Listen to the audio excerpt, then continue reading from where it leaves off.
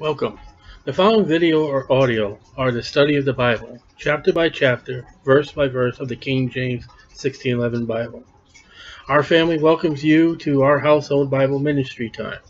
You may watch and listen with us. Our goal has been from Genesis to the book of Revelation. Each chapter by chapter we try. And topical preaching and teaching aids you can find by searching different topics. Study to show thyself approved unto God, a workman that needeth not to be ashamed, rightly dividing the word of truth.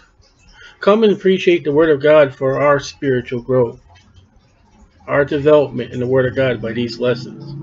Please feel welcome to upload and share our Bible study with family and friends.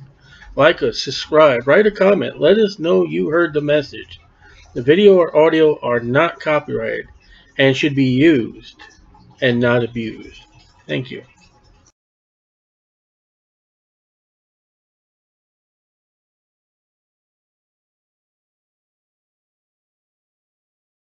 Galatians chapter 2. Continuing with the history, Paul.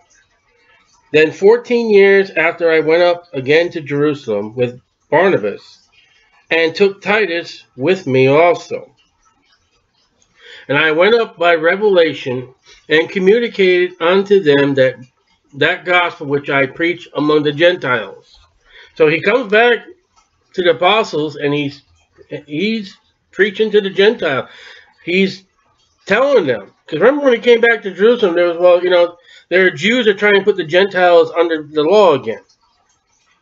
And then they had the council, and they say, abstain from things strangled, no fornication, and there was something else, I forget what it was. See, there was this big debate, law versus the Gentiles. And Paul, and circumcision kept coming up. And Paul came back and said, listen, this is what I'm preaching. And you guarantee that they'll be looking at him like, Paul, what's going on? Remember, Paul had that special revelation, verse 12. As much as John came back with his revelation, the book we call Revelation. Wow, that's weird. Because remember, the Jews were still kind of still in the law, but not in the law no more. And we're going to see that now in Galatians chapter 2. It looks like the Galatians, they're being put back under the law. We're trying to. Well, let's read on. I preach among the Gentiles, but privately to them which were of reputation, least by any means I should run, or had run, in vain. But neither Titus, who was with me, being a Greek, was compelled to be circumcised. That shows out through the whole Bible, the circumcision. And that because of false brethren, they think they're brethren, but they're not brethren, unawares brought in, so they came into the group of Christians, but they're false, who came in privily to spy out our liberty, which we had in Christ Jesus, that they might bring us into bondage. So here comes that circumcision deal again. And these false brethren come, they need to be circumcised because that was the covenant to Abraham. Yes, that was the covenant to Abraham, but we're not under that covenant no more during the church age. We're under Jesus Christ. Surgical procedures of anything is not going to get you saved. And I guarantee the Pharisees that gave Jesus the hard time, the high priest that turned Jesus over to the Roman government and had the people and themselves cried, crucify him, crucify him. I guarantee they were circumcised. And they're not going to go to heaven or the new earth. They're in hell.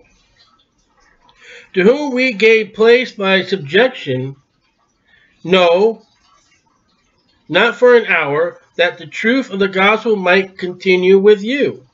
So, no matter what, besides these false brethren, we're getting the gospel out, but we got opposition. And we saw that in the book of Acts. We saw the Jews come in, the circumcision, this other stuff, And they come, well, what baptism you been baptism of? Oh, John's baptism. Then we had to take them off to the side and show them more, I forget what the word is, but had to show them more rightly what the new ways are for after Jesus Christ's death, burial, and resurrection. But of these who seem to be somewhat, whatsoever they were, it maketh no matter to me. God accepteth no man's person. These people, these false brethren, they think they're somebody. I don't care, Paul's saying. God does not respect anybody. We're all sinners. And if we're saved, it's the only thing we get of a title is the righteousness of Jesus Christ. For they who seem to be somewhat in confidence added nothing to me. So these false brethren, there was no help for Paul. There was no edification for Paul. They're there causing trouble and problems. And they're going to be there in your ministry no matter what, whether they cry peace, peace, peace, or the spaghetti monster, whatever they're going to come up to, you're going to have them in your ministry. You're going to have somebody who's going to be trying to destroy your work. But counterwise, opposed to that, when they saw that the gospel of the uncircumcision was committed to me, as the gospel of the circumcision was unto Peter. So here's a division. Paul is to the Gentiles. Peter's still preaching. He is still to the Jews. Well, that's kind of interesting because if Paul said that, what do you think 1st and 2nd Peter's written to? What's it say? The Jews. So what books would you find to Gentiles that get saved? The Pauline epistles. When you find 1st and 2nd Peter, what's Paul saying? Circumcision.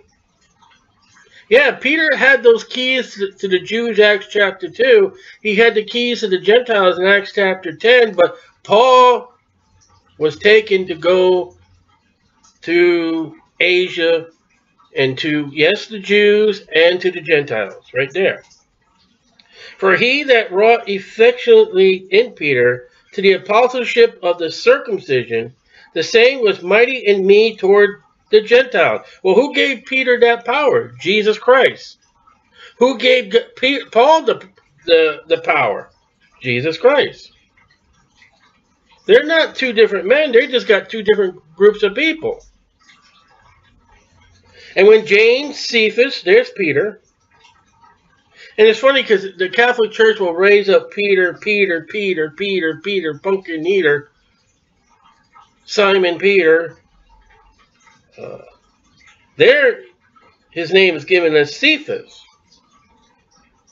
I'm just trying to think of a couple other things with Peter. Simon Says. That's what I'm trying to think of. Why does that game have to have a name of a pope? Simon Says. You ever wonder that? Peter, pumpkin eater, whatever that is. And John. James, Cephas, and John. Those are the three that, weren't those the three main ones that traveled with Jesus? And when James, Cephas, and John, who seemed to be pillars, perceived the grace that was given unto me. So here's these three men that traveled with Jesus, and they're looking at Paul. The grace was to me, was given unto me, they gave to me and Barnabas the right hand of fellowship. All right, men, we see you're of God. We see what the Lord has done with you. We send you out. That we would go into the heathen, and they unto the circumcision. James and John goes to the Gentiles with Peter. Paul and Barnabas and Titus and Timothy are going to the Gentiles. Here's a split. Imagine that. A split. Oh, my church split. Here's a split among the apostles of the Lamb of the Lord Jesus Christ. They're going different ways. But this is a good split. Sometimes a church split is a good split. Because it builds a church somewhere else. And if they're getting the word of God out, why complain? Only they would that we should remember the poor. And remember the poor, the same which I also was forward to do. Think of the poor. You notice how the Democrats take that out of context. Remember the poor, feed the poor, take care of the poor. But you forgot about the gospel first. People will take care of the poor, but they will forget about the gospel. They need the gospel. But when Peter, now watch this one. When Peter was come to Antioch, I withstood him to face, because he was to be blamed. Uh-oh. Can I say this in tongue-in-cheek? The Pope Paul is going to yell at the Pope Peter, because Pope Peter's wrong. But let's look at it like this. Peter's in trouble again. And he's going to get rebuked again. And Paul's going to do it this time. Let's see what kind of character Paul is. Remember we studied 1st and 2nd Corinthians. Oh, if I show up there, remember what he said, you know? These people were sitting in the church. Let's see what Paul would do in that pulpit. What we talked about. Go back and study 1st and 2nd Corinthians as our family. And see Paul, when he says, when I show up, I'm going to bring a rod. I'm going to be straightforward. Watch this. For before that certain came from James, he did eat with the Gentiles. Okay, he sits down with a bunch of Gentiles. For a Jew, that's bad. Go ask Jonah. Acts chapter 10, the Holy Spirit tells Peter, I want you to go to those Gentiles. In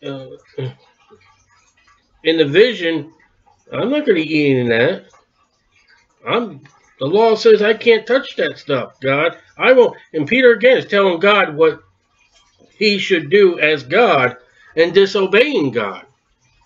But now here Peter, look at this. Peter is changed. He's sitting down with the Gentiles. Man, he's having crab, he's having lobster, he's having pork, he's having sausages. Look at that. Isn't that great? I love this stuff. You would never think Peter would do that, would you? But there he is. He's eating with the Gentiles. Grace is good to Peter. But when they were come, who? The Jews. When the Jews came, he withdrew and separated himself. So he's sitting down with the Gentiles. He's having a meal with them, whatever meal, I don't know. Here comes the Jews. Who? I don't know. He gets up. Well, somebody was a Jew.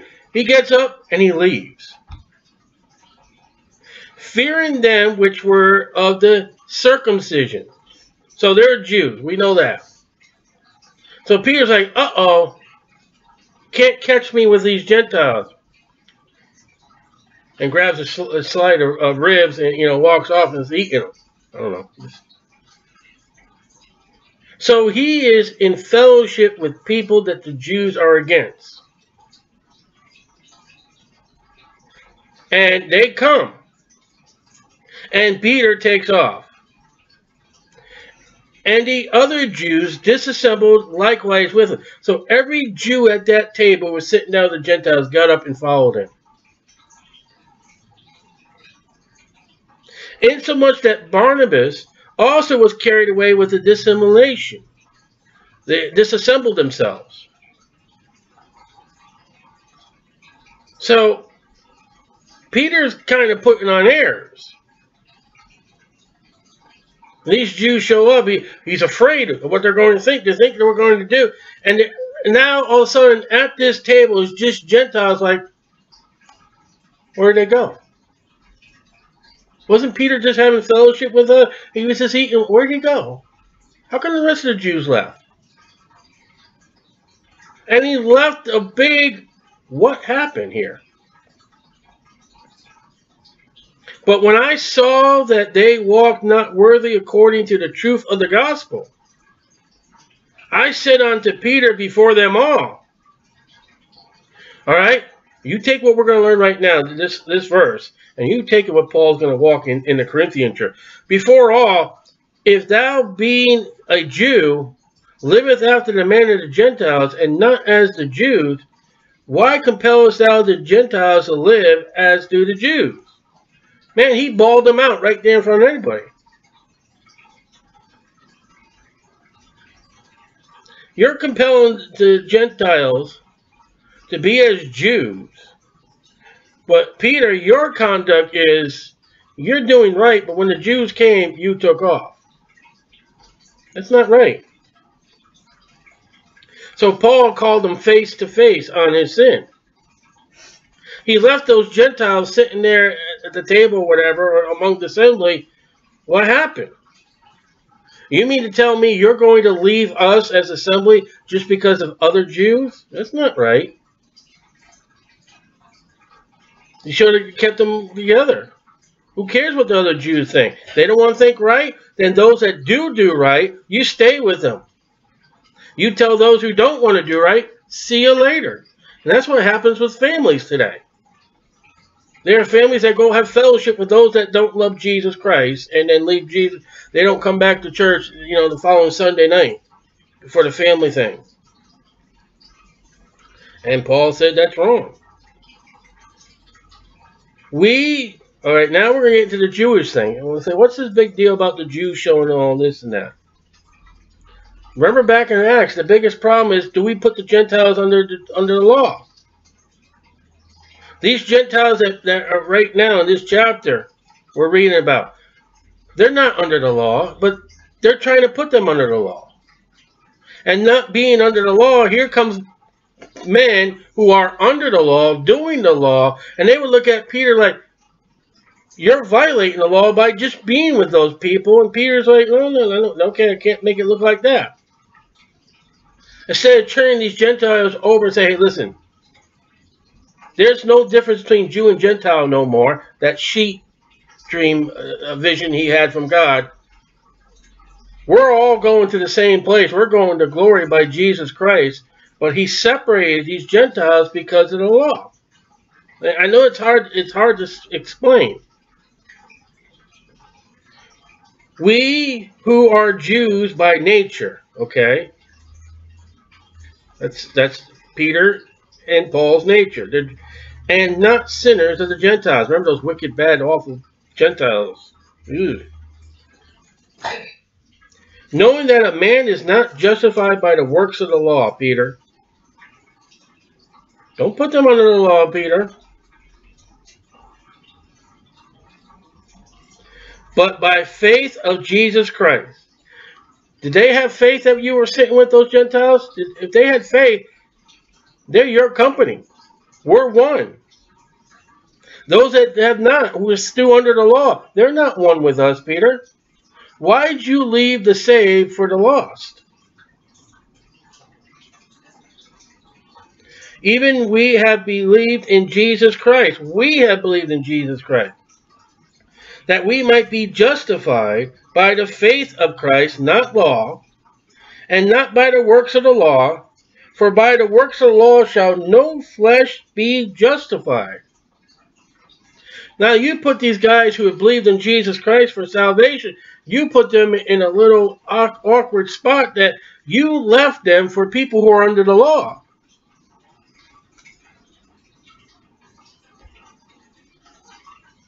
Because they would judge you unworthy, them being under the law. That's wrong. Those Gentiles did more right than those Jews if they had followed all the law, because if you followed all the law, that's not going to justify you. That's been done away with. The only one that fulfilled the whole law is Jesus Christ. And not by the works of the law, for by the works of the law shall no flesh be justified. So you can't walk up to God and say, I kept the 10.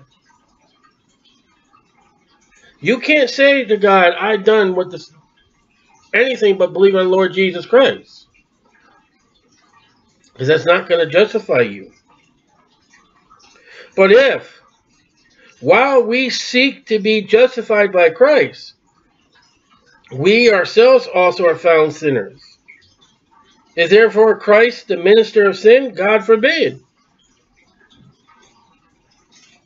I mean, Christ, the only sin that he has when he took on our sin, he was sinless.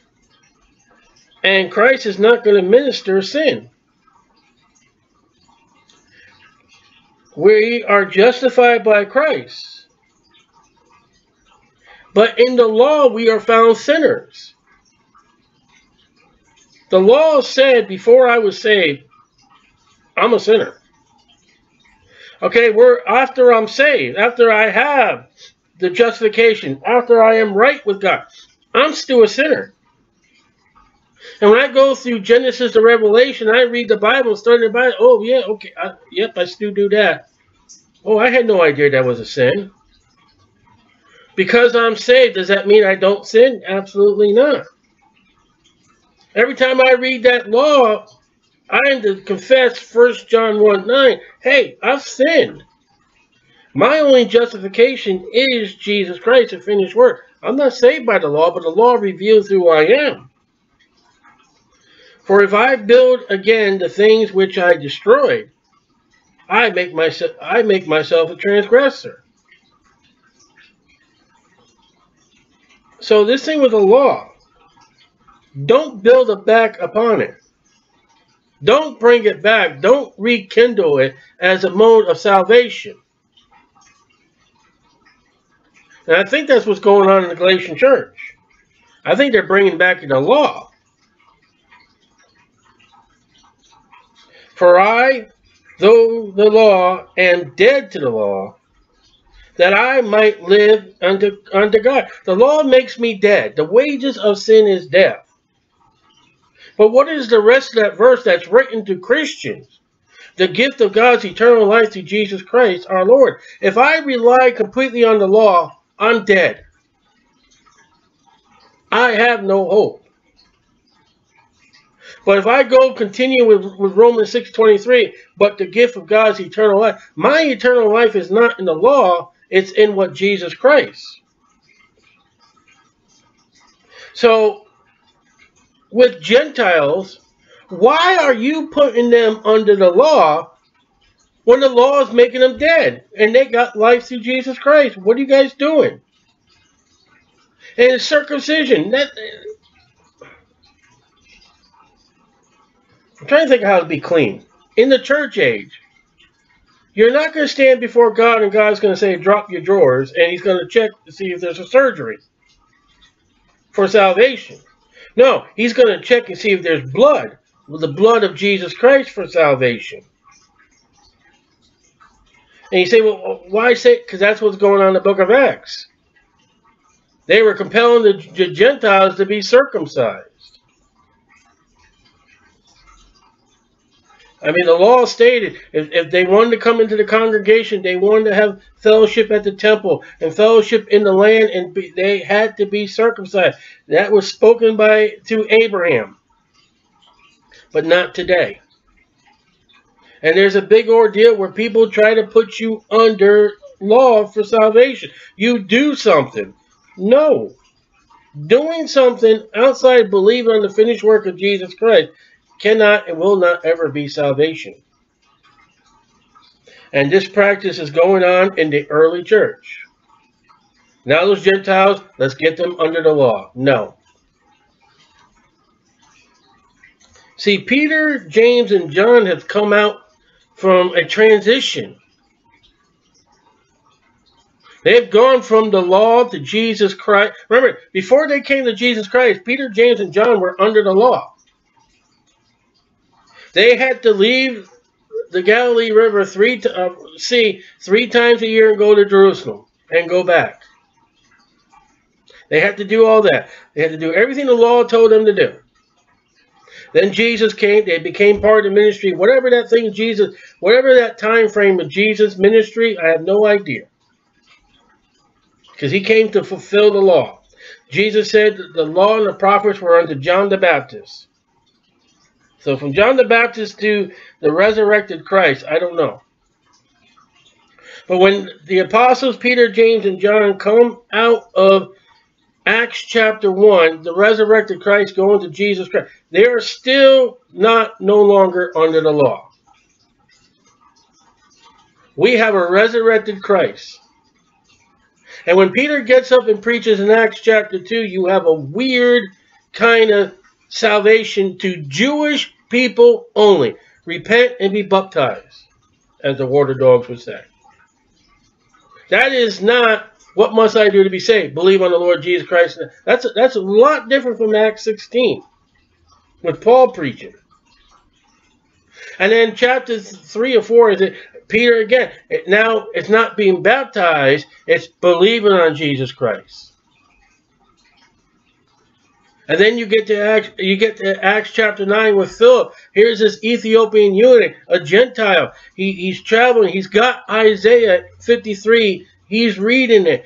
And Philip comes up to him and preaches to him Jesus. And Philip they come to a body of water, and the Ethiopian eunuch said, "What must I do to be baptized?"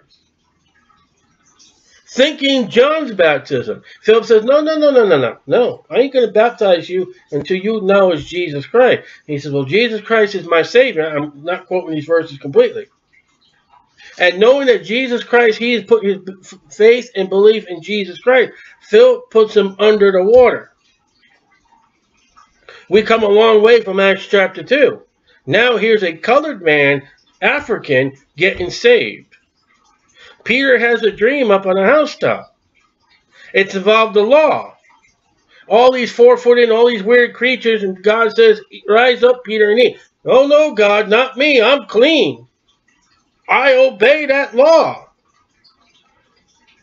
Happened a second time. Happened a third time. Knock at the door. We're looking for Peter. We want you to come to Caesarea to Cornelius. And the Holy Spirit says, you better go with him. And he walks in that Gentile's house just as much as Jonah walked into that city. Like, I don't want to be here. And he gets up and preaches a message to him. And he says, you know what? God is not for the Jews only. And I'm not quoting this verbatim. But now I see to the Gentiles. And something even worse for the Jews happened.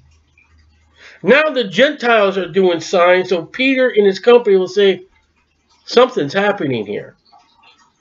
The Gentiles are now receiving the Holy Spirit. So he gets back. Now, let's go back here where we are now. He gets back to Jerusalem. I got the joy in my heart. The Gentiles are getting saved. And we read in chapter 11 that those are very apostles, James and all them, they contend with Peter about, what'd you do going over there? What on earth are you doing with those Gentiles? So we see Peter here. That's exactly what he's afraid of. He's going to get a bawling out again. Because he's with those Gentiles. And here comes unsaved people under the law. So here comes Paul now. Paul in Acts chapter 9, he's on the road to Damascus. Christ, he's on the ground. He repents, gets right. And he gets baptized, and he's preaching Jesus Christ out of the Old Testament. They lower him down to the wall. He disappears. He goes off to Arabia. He shows back up. He comes to the apostles and says, listen, I've got this revelation. I've got this gospel.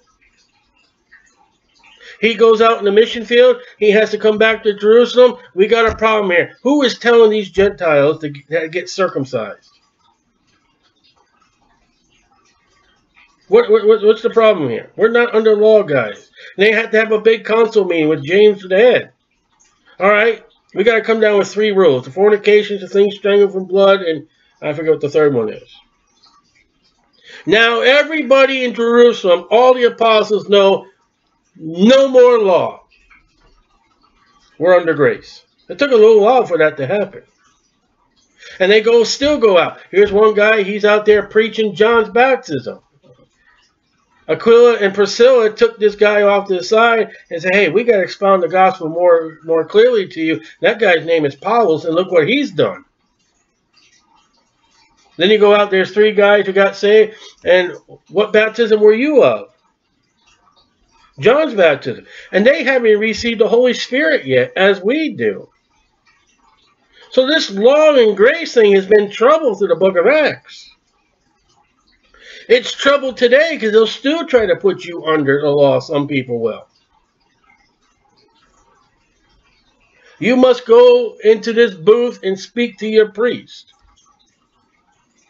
You can't do this. You can't do that. You can't honor flag. You can't give blood. You can't serve in the military. You can't have electronic radio. You got to ride a horse and buggy, and you got to, help your farm, help your neighbor build his barn and all that. And you got to meet over here in this state, and you got to do this. You got to get cross-legged. You can only eat vegetables. You can't eat this. You can't do that. You have to do this. You have to do that. That's law. That's works. That's not salvation, and that's 2017 still. Every religion's got their form of works. But Christians, what is my work of salvation?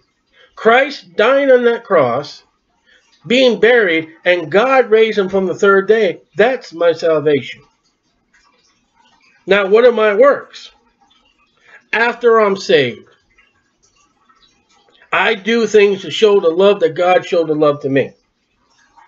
I'm commanded to go ye in all the world and preach the gospel. Now, God has given me one special voice to do it a certain way. Not everybody's to preach on the streets. And that work of preaching on the streets, God will judge me at the judgment seat of Christ for crowns and rewards. And it says, the fire will try to work, but not me. I'm saved. If I gave up preaching on the street right now, and God said, you still preach on the street, that's it. And I gave it up, it would be a loss. We're going back to putting people under the law, and that's not right. And Paul rebukes. He says, puts a stop on it. I am crucified with Christ. I die with Christ.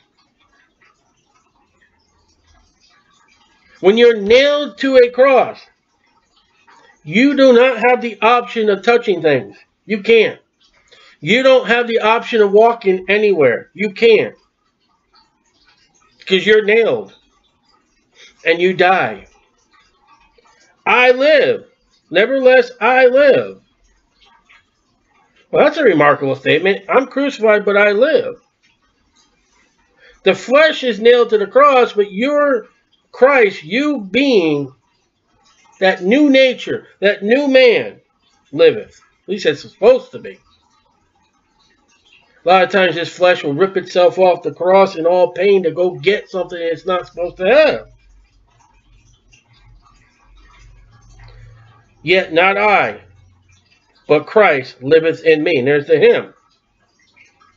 Imagine. And maybe I'm a sticker when it comes to hymns and all that. I never did like them. Imagine you saying, all right, let's sing 225 or whatever. Christ now liveth in me. Imagine a Christian who's worldly, who doesn't do nothing he's supposed to do to the Bible. Get up, Christ liveth in me.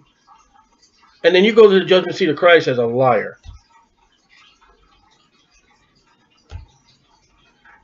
Be careful what you think. If you're not doing what that hymn is singing for you're supposed to be doing, sweet hour of prayer, and I haven't prayed once this week, you better be careful. Because you'll stand at the judgment seat of Christ as a liar. Is not every word being recorded? Will we not give account for every idle word? Well, what about singing a hymn that we don't do? Careful. Many churches with hymns are putting their own congregation to be liars at the judgment seat of Christ. That's how. If you don't like it, that's tough. Christ liveth in me, and you're a worldly Christian. Well, if you say that, you're a liar. So, in life which I now live in the flesh, In the life which I now live in the flesh, that's supposed to be nailed to the cross. You're supposed to give your all, your living to Christ. I live by the faith of the Son of God. So you got to walk, you got to talk, you got to touch, you got the feelings. Give them to God now. Don't give them to self. Be careful what your eyes see. Be careful what you smell. Be careful what you hear. Be careful where you go. Be careful what you touch. Give it to God, who loved me. Who loved me. For God so loved the world. There it is. Who loved me. That's past tense. And the past tense of that one is that love was shown at Calvary's cross. It continues. But that one particular spot, it's almost like that, you and your wife, the first place you met, the first place you fell in love. The first place I met Christ. There he loved me. And gave himself for me. For God so loved the world. Wait a minute. I'm missing something here. I am crucified with Christ, Jesus. Nevertheless, I live, yet not I, but Christ, Jesus, liveth in me, and the life which I now live in the flesh, I live by the faith of the Son of God. Who's the Son of God? Jesus, who loveth me, and gave himself for me. It's Jesus Christ. No other. No other. And we just read about the Galatians were in another gospel. What good news? It's not the good news that Jesus loved them. It's not the good news that he gave himself for them. Because there's the gospel right there. He loved me and he gave himself for me. Death, burial, resurrection. There it is. I do not frustrate the grace of God.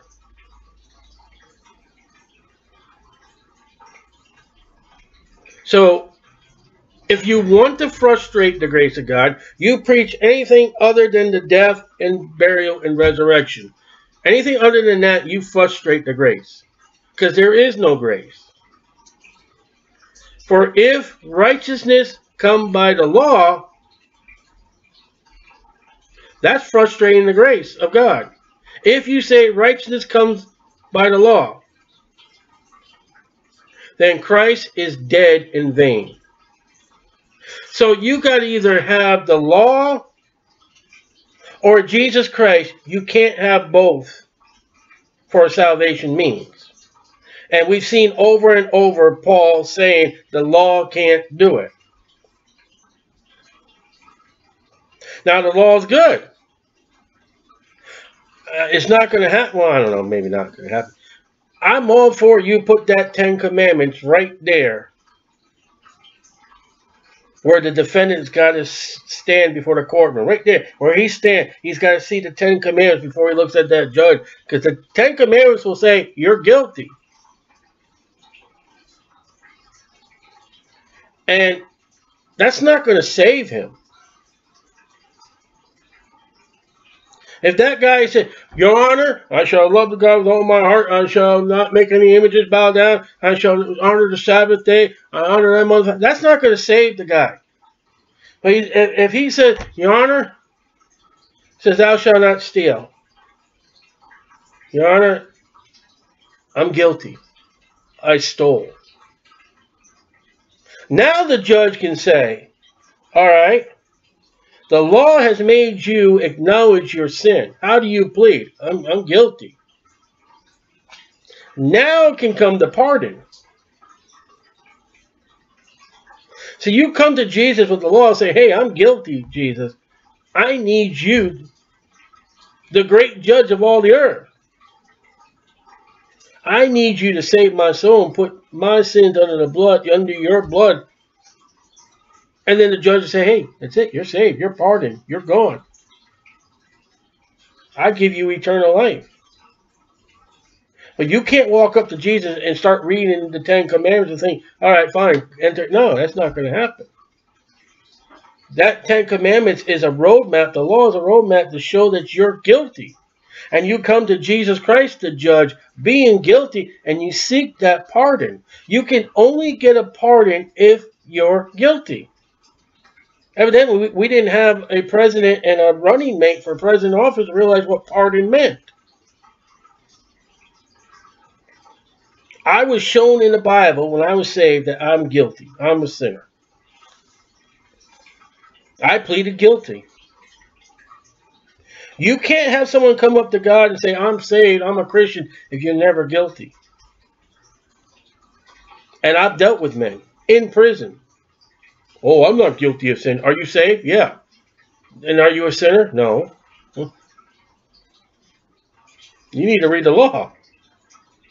So what's going on here is, with the chapter 2, the subject of the law is, and chapter 1 saying that there's another gospel, that they've so turned away from Jesus Christ. It looks like somebody's crept into the church and they're trying to bring law. Paul brings back a memory, a testimony, how he received the gospel. He brings back the testimony in the book of Acts, how I've dealt with this situation before. I've dealt with Jews trying to put the Gentiles under law. I've dealt with it. Even one of the apostles I had to rebuke. He's telling the church of Galatians, or the Galatians, hey, I dealt with it. Don't fight with me on it. I call this a file cabinet, a file in my file cabinet of life. Paul can open up that file cabinet and say, okay, law and Gentiles, here it is. Acts chapter,